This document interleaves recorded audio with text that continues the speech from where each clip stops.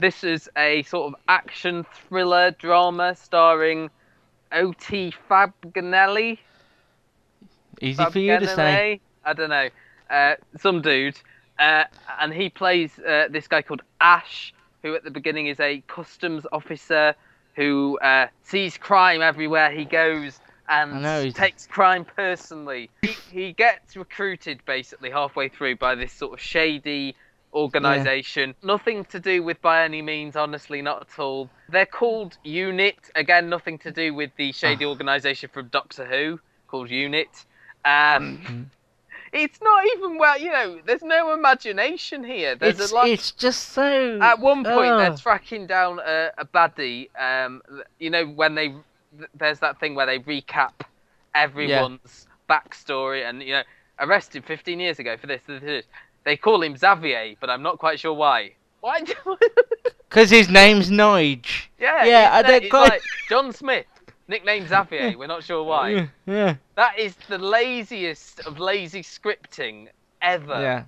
And the whole thing is just and it comes to a point basically. His partner is badly injured in a car chase, so he wants to get revenge against Paul Kay with dreadlocks, who's a drug dealer in it. That was what I liked. Is I would love that to be the name of the character. They call him Paul Kay with dreadlocks. Nobody's sure why. And it basically ends how you would expect it to end. It's one of those shows that has got no redeeming values whatsoever to speak of. Marcus Ashton, I came to offer you a job.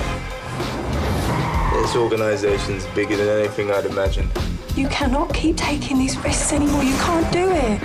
It's just money. It's never just money. Cops, lawyers, they can't get me. Yeah, you know that thing we were talking about? Yeah, I need one. Find us someone bigger.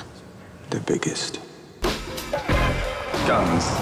Shooting me. Come on, I've run a mile. Brand new original British drama. The Interceptor on BBC One. I mean, the only thing I can say is that Lorraine Ashbourne, and I think it's Ewan Stewart, the other actor, who plays sort of the higher-ups in UNIT, are quite good. UNIT. And Trevor Eve is playing the big baddie in this, and hopefully he'll get more to do rather than just recite one line like he did. I am predicting there will be a 5-minute scene in a dark room with some moody music in the background, where all it is just Trevor Eve stroking his beard. I think that's what it's going to be. Going, I'm Trevor Eve. I'm Trevor Eve, damn it. Because he can never speak like this. He always speaks like this. Trevor Eve.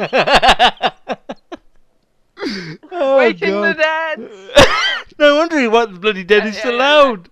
The lead guy, O.T. Fabganelli, he seems to have been cast for his physique rather than any sort of acting prowess that he has. I quite like that he's got his acting style in his name.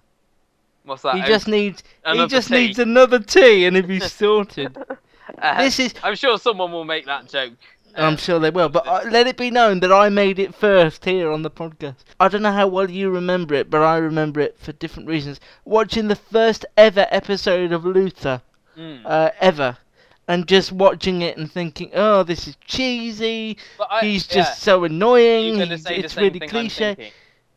But I don't know, because we're not that Idris connected. Elba makes it work. Yes. And I found myself getting more and more drawn in, and then after a while I understood that the bonkersness of Luther is why I liked it so much. It's not as bonkers as Luther. It's never bonkers. It never. I think the problem is that it doesn't quite know if it wants to be sort of on like a real world level, like a sort of grimy look at the drugs trade, or it wants to be this big flashy spooks Luther type thing. It's sort of confused, and therefore it slips into sort of the middle ground where it's just dull.